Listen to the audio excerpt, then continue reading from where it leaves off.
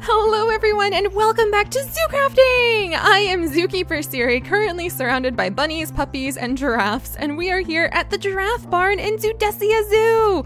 Oh my goodness, there's been so much going on. I am so excited to show you guys. The fence for the safari zone has been finished! It's been finished, the whole thing! I'm so excited because it's actually a lot bigger than you would think it would be. I'll take you guys on a tour today, I think, because you need to get a full sense of the scale of the current safari zone. And like I mentioned before, we might do some terraforming, and we might do, especially over in the desert, a lot of terraforming, hire some scientists to transform that into some beautiful savanna, and build some like bridges or land bridges so that we can expand the area even more. Or maybe we'd be able to keep the lions on this side, and then we could have like a little bridge for the Jeep tour, but the lions wouldn't be able to like cross over and bother all the animals in this safari zone. So a lot of choices, a lot of awesome animals that we can add into our zoo.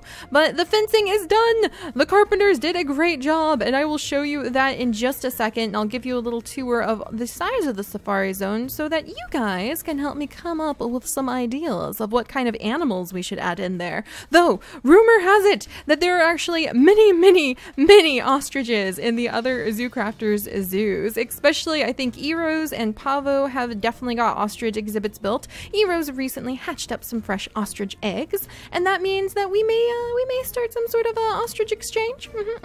I'm not sure exactly what animals I could offer them in exchange, but I'm sure we could check our Zoology Research Center and dig up some lovely eggs to trade them in return for their ostrich eggs. That is the kind of inter-zoo collaboration that we do here in ZooCrafting. But alright, Keeper Birch, how are you doing today? Oh, don't mind me. Just taking care of the enclosure. The herd is getting bigger lately. It is, with May and her little baby, and that reminds me of something special that we have in the giraffe barn that I need to show you guys. So first off, we have Keeper Lee keeping a good eye on our lovely May and her beautiful baby boy. And oh my goodness, you guys have given me... Oh, I wish we could add a wider variety of plants, but I'm no plant expert. We need a botanist. That sounds like a job for me, or maybe a real botanist who could possibly come here as an NPC and, you know, offer up trades for some of those rare savanna items. I may have plans indeed. But yes, so the baby boy is still doing great. He's very healthy, just like his distant cousin April's young male giraffe calf that she had. May has been taking good care of her baby as well. You guys have left so many amazing names. I am going to have to go through. I'm going to use like my favorite names will be picked out, and then also names using random generators for the comments will be picked out. And then what I think we're going to do is a fantastic live stream event where we will do some live voting for the baby giraffe name. So that's going to be really exciting. I'm not exactly sure how it will work out yet, but keep your eyes out. I will do lots of announcements before it happens, and we will have a wonderful giraffe baby name extravaganza and a tour of Zoodesia Zoo. So that'll be coming up soon, because I'm really tickled with how many of you want to do live streams, and I'm really looking forward to it, especially because we've had so many fantastic improvements to the zoo. What could this nifty little book be hiding? Some fantastic ideas that you guys had, that's what. But before I get into the book, I'm going to show you guys the new way that when we and any of the other ZooCrafters of the world, or possibly some collaboration guests that we may have in the future, if they want to come and earn some zookeeper experience taking care of the giraffes here in our safari zone, then Keeper Lee has set up a nice little giraffe barn supply box. So this is really fun, since one of the main goals is to definitely learn how these animals are taken care of in captivity in the real world. That's why we have the giraffe care sheet. And if we come over and do our research, dun dun dun dun, the Giraffe Care Barn Guide. Zookeepers, please be sure to review your task list for the day and make sure the giraffes are properly cared for. A reminder of proper feeding guidelines are listed below. And to put together these dietary guidelines, I actually use a really amazing website about zoo nutrition. It's a lot of fun to look over. I'll put a link down in the comments below. It's really cool if you just want to learn more about the research behind how they take care of animals in zoos and in captivity, or like at conservation centers. It's really fun because there's a lot of important zoo nutrition that needs to be studied in order to do our best to take care of these animals in captivity, and also to learn from their feeding patterns and behaviors so that we can look at their wild counterparts and how to better protect their wild counterparts and their food sources, or vice versa. So, dietary guidelines for a giraffe. They're browsing herbivores who eat a wide variety of leaves, young tree shoots, seeds, and pods. Over 100 different plants have been recorded as being part of the giraffe's diet. The bulk of their diet is made up of a few species of trees and woody bushes, and acacia species are favored by all giraffes recorded. Giraffes consume up to 75 to 165 pounds of browse per day, which is a lot. A browse basically means leaves, which is why we have so many hanging from the top of the giraffe barn.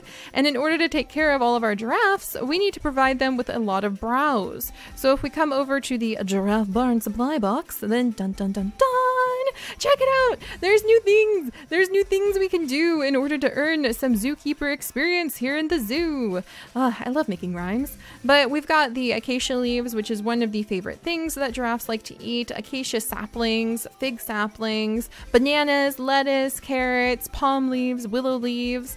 We've also got just grass, which in this case is stepping in to represent alfalfa, and I probably said that wrong. I have a lot of trouble alpha.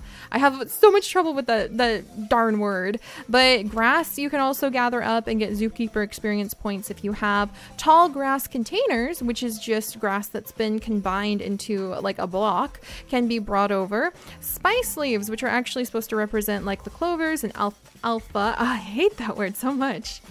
It's supposed to represent those things. And then there's also special dietary biscuits that you can make for giraffes that we too could now make, perhaps during a cough cough Zoo Kitchen episode. I was really excited to see how many of you guys miss Zoo Kitchen, and so that's definitely going to be something I'll try to bring back if I have some bonus time.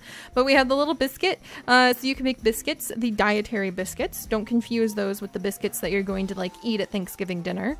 And bring those over to the giraffes and earn those beautiful zookeeper experience points to show that we're really committed to taking care of the animals in our zoo. And actually looking over the banana, I have bananas! And looking over the lettuce and the carrots, it makes me want to plant some banana trees nearby so that we can just like go and pick them. And actually we do have the little Enderman like reserve over here that might be good territory for bananas, but I don't know. We'll have to talk about the Enderman forest another day. Those of you who have been around a while remember it.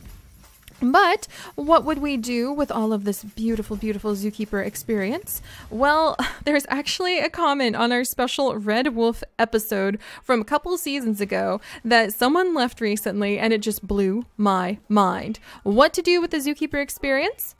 Breeding certificates, of course, making it so we can have permission to be able to breed the animals in our zoo institution. Just like in real life, you should never, ever, ever just helter-skelter go and let your animals have tons and tons of babies, especially when they happen to be 6 feet tall and require hundreds of pounds of browse once they reach full adult size. Oh, look how cute he is! Oh my gosh, he's adorable!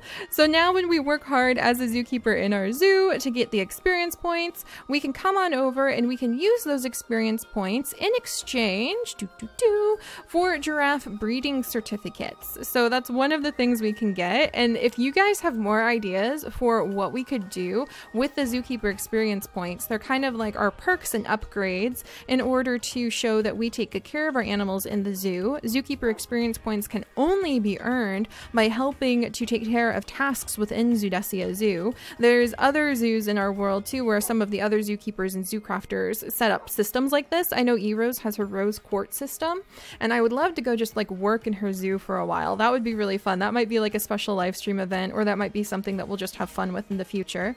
But the giraffe breeding certificate would allow us to use a couple apples to have some new baby giraffes brought into the world. So I think that'd be really fun.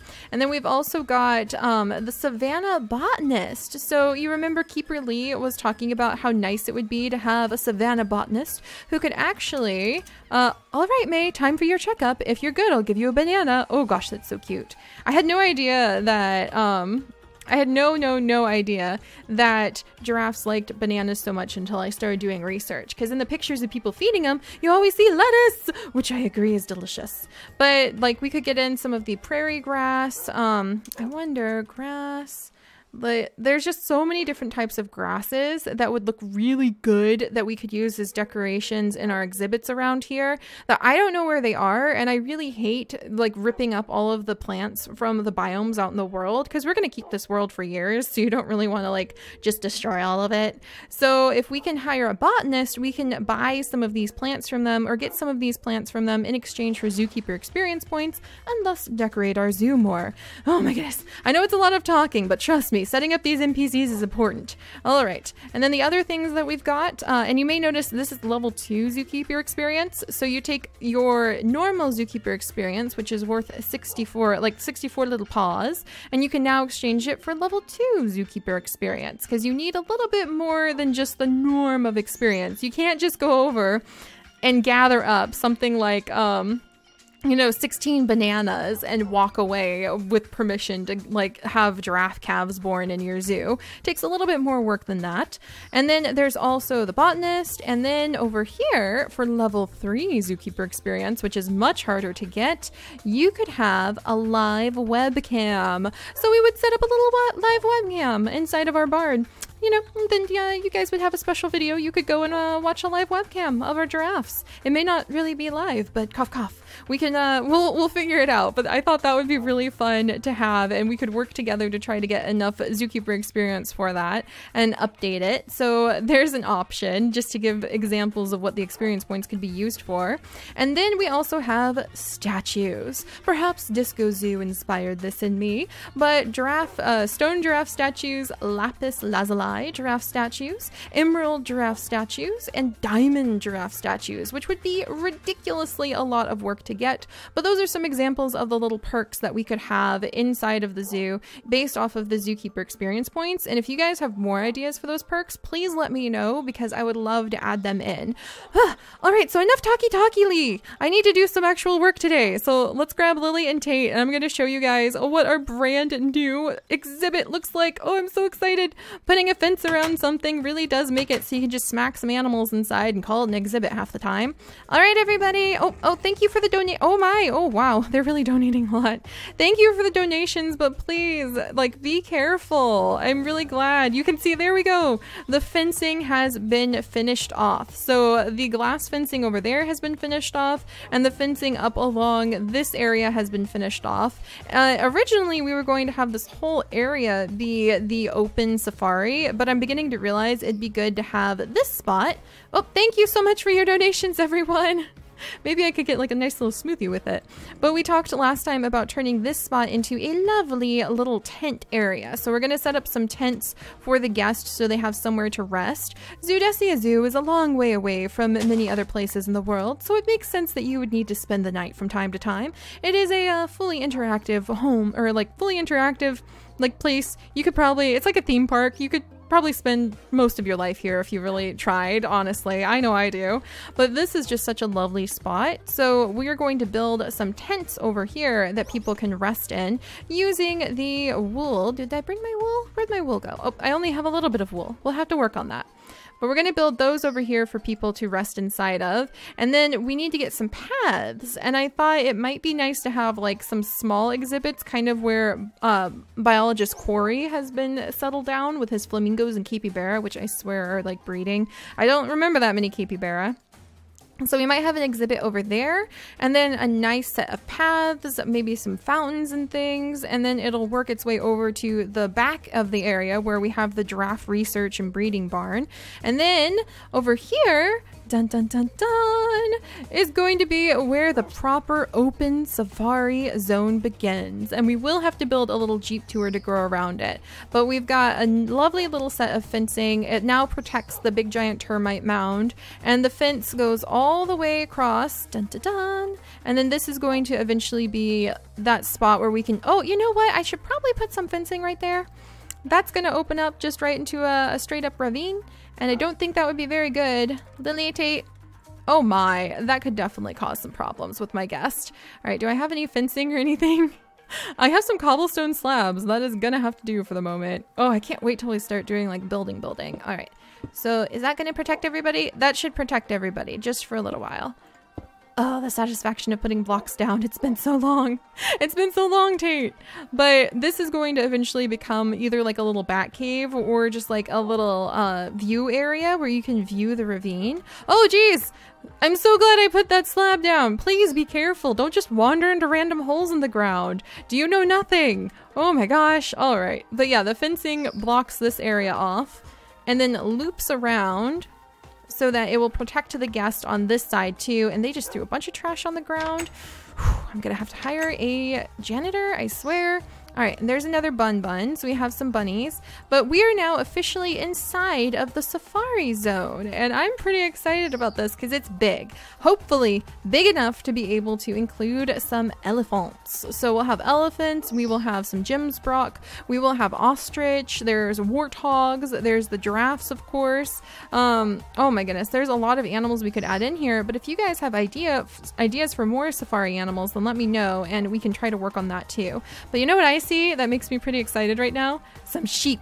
Let's go get those sheep. In fact, if I collect those sheep and maybe take them over and isolate them back where I'm building a tent, I wonder if that would help me out a little bit.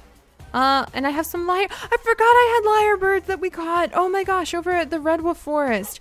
Oh, this is gonna be awesome. Oh, but I need your wool, sheep. I need your wool to make a tent for my guest, which is one of the like main projects I want to work on. And I should probably collect up these sheep and we should take them to the meadow of horses, I think, which is our farm. That's where we take a lot of the domesticated animals. So let me tidy some of this up really quickly. There we go, little snowball. Oh, that's right, I was gonna make smoothies. Oh, so much to do in the zoo, but don't worry. I just really had to show you guys those upgrades because they're pretty important for our zoo. Oh, all this trash, I can't believe people. But yeah, all those upgrades in the NPCs are super important for being able to show you guys things that we have coming up in ways that we can interact with the zoo. And personally, I'm a little bit of a sucker for the immersive roleplay aspect of it, but you guys know that by now. All right, so let's see. There's a little pigoo. We might trade the pigoo for a warthog in a bit. Is this quicksand? I'm pretty sure this is quicksand. I don't think the answer to figuring out if this is quicksand, no Lily, is to like climb in it though. Is it? Let's see. Yep, that's quicksand. All right, I need to cover that puppy up with some dirt so that our animals don't drown in it. Good job, Lily. Very proud that you found it. All right, and we'll cover that up. Wonderful job, girl. And then let's see. Oh, there's a little maggot. That's fine. Oh, look at it. This is going to be awesome. This is a little bit more of a foresty area, a deciduous forest, but I think that it'll be okay for our elephants. We'll have to rehome the ents that are wandering around. I don't think they'd appreciate, well, maybe they would appreciate the elephants. Oh, then the turkey. We could take you to our turkey exhibit or maybe exchange it for some sort of savanna peafowl. Not peafowl? What the heck? I meant a guinea fowl. I have no idea how guinea fowl turned into savanna peafowl in my head. Look, are those pitcher plants? Are they pitcher plants? They're pitcher plants! Oh my goodness, I love pitcher plants. We'll have to remove these and take them over to our temperate forest zone. That'll be so cool. And there's another sheep and there's a fox. We could put the fox in the temperate forest zone too. All right, come here, sheep. I'll have to go ahead and take you over to my meadow of horses as well, because that'll be a good storage spot. But you can see there's the edge of our fence line. So this is a huge area. I might fill in a little bit of this lake, but I'm not sure. I think the elephants might enjoy rolling around in it, but we definitely have to trade out the animals here who are more like this guy. In fact, let's go ahead and catch him, and then maybe we'll turn the pigs into warthogs today. Into wild boars today. Oh, another pigoo! Let's catch him! Come here, buddy. Chickens! I love chickens! Oh my goodness! And there's actually more sheep and also more wild boar, which I probably need to be a little, like actual wild boar, which I probably need to be a little careful of. Oh, and I'm hungry now. All right, let's eat some of these old baked beans. I can't imagine this is good for me, but that's okay. All right. Oh, and is that a horse? Awesome! Okay, so I do have the fence finished over here somewhere, don't I? I'm pretty sure. I may not. Dang it, I may need to hire them to finish the fencing over here, but I could have sworn I did. I think I'm like approaching the edge of it, so I'm not going to be too worried. All right. But there's definitely a few spots I'm going to have to fill in. May I have your wool, please, sheep? I promise it's going to become... there we go. Harvested sustainably. Going to become a nice little tent for our guests to be in. Oh, I'm so excited. It's gonna be awesome to just settle in and get to building. There we go. All right, and lots of chickens, which we could probably exchange for various birds of the savannah, which would be so cool. And then, yeah, right over here is where the fence should be, so I may have to pay them again. No, more of my precious emerald coins. Oh, and sheep everywhere. I guess I could dye your wool. So we'll dye this black sheep's wool, and then there's another sheep over here. All right, and I don't have enough reusable safari nuts, so I'll have to come back for you, Mr. Sheep. But at least we've made a little bit of a dent. We have actually gathered up some of the pigs and some of the sheep from the safari zone to get ready to start exchanging them with more Africa-based animals. And I think there's actually, yeah, a little path right here. Ma'am? You should not be throwing trash on the ground in a zoo. That is, I can, oh my gosh, there's more. Ah, and there's so many donations. Thank you, everyone. They're not like gonna really break the bank. That's not even enough to buy some proper dog food, but it's good to have some of those donations. But let's come down and we are actually going to see if Farmer Gerald wants to exchange a couple of these pigs today for some of these beautiful, beautiful wild boars that he's got. And let's see. Yep, Pigu, Pigu. Pigu, Pigu, Pig, right, Pig. Okay, I'm gonna have to talk with him because he's being stubborn about exchanging them. But let's see, deer, sheep, Thompson's gazelle. I think I want to save the sheep because I always need more wool. So we'll probably take them to the meadow of horses next time. You guys will get a chance to actually get to see my farming zone where we gather up a lot of resources. Like I said before, a lot of talking right now, but so many of you are new to the zoo and our world is huge, you guys. It is so big. We have done so much work here and I'm really excited. We'll now have new projects to work on for our zookeeper experience points. We have got a few of the animals. I think a trip to go and actually go visit our farm and maybe gather up some of the lettuce that we have there for our giraffes, on top of being able to drop off all of these sheep. That's a good time. We'll do that. We'll definitely go and we will visit the meadow of horses. And then we also have the carpenters who we can start hiring to get little projects done a lot faster. And once we get underway, things are really going to be clipping and we're going to have so much to do in the zoo and actually getting it done, Lily. I'm so excited. Let's feed you some ostrich and not dwell on the fact that that's a little bit morbid since we're about to get some ostrich. You guys are carnivores after all. There you go, puppies. But alright guys, wonderful, good, the flamingos are beautiful, oh look at their feathery butts, oh and there's a little capybara jumping up and down. So we're gonna start getting into the actual like digging, building by hand as well, and I'm really looking forward to that. So we need to go shear some sheep so we can make some tents so that we can get this area turned into a nice little guest spot, and projects are gonna get underway. I have a feeling that some of this is gonna take us a while, but just feast your eyes on all the glory of the untamed wilderness, and rest assured it is going to be transformed into a beautiful safari zone, complete with a jeep tour, I hope, and some elevated pathing, and maybe even a restroom for the guest at some points. Definitely something important to do in the zoo. But alright everyone, I hope you are having a wonderful day and you've learned something new. So go forth, my friends, and be curious, and I will see you next time. Bye-bye!